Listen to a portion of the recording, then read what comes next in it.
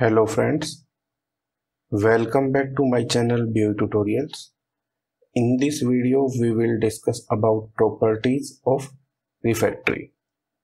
The diversified applications of refractory materials in several different types of industries require diversified properties to meet the physico-chemical and thermal requirements of different phases. In some industrial units, more than one phase are present.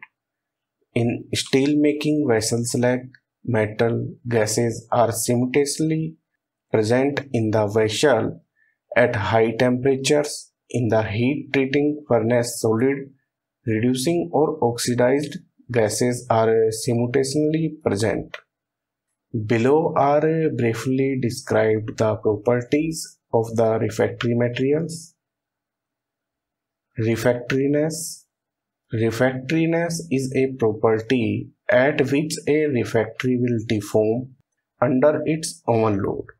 The refractoriness is indicated by PCE, pyrometric cone equivalent. It should be higher than the application temperatures. Refractoriness decrease when refractory is under load. Therefore, more important is refractoriness under load rather than refractoriness. Porosity and slag permeability. Porosity affects chemical attack by molten slag, metal and gases. Decrease in porosity increase strength and thermal conductivity. Strength. It is the resistance of refractory to compressive loads, tension and shear stress. In taller furnace, the refractory has to support a heavy load. Hence, strength under the combined effect of temperature and load, refractoriness under load is important. Specific gravity.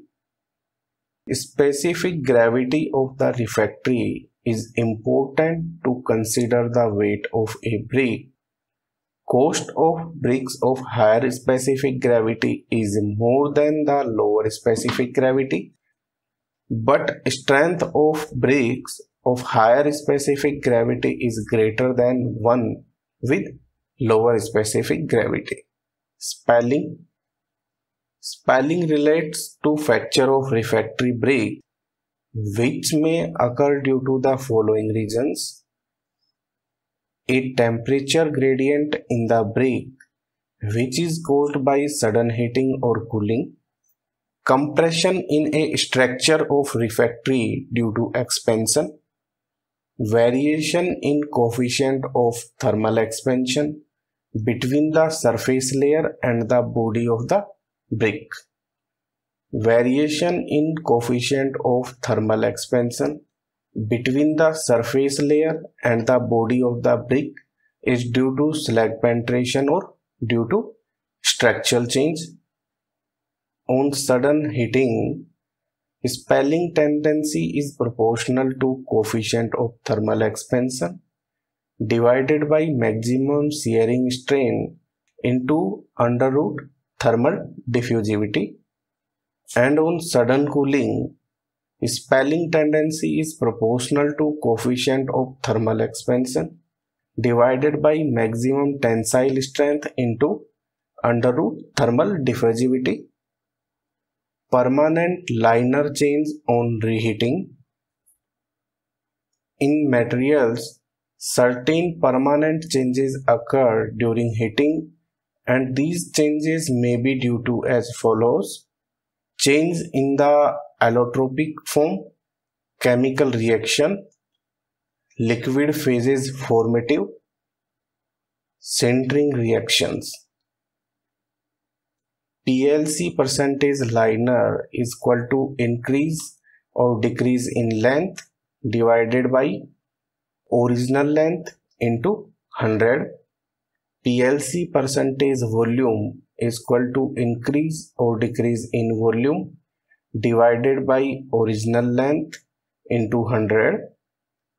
These changes determine the volume stability and expansion and shrinkage of the refractory at high temperatures.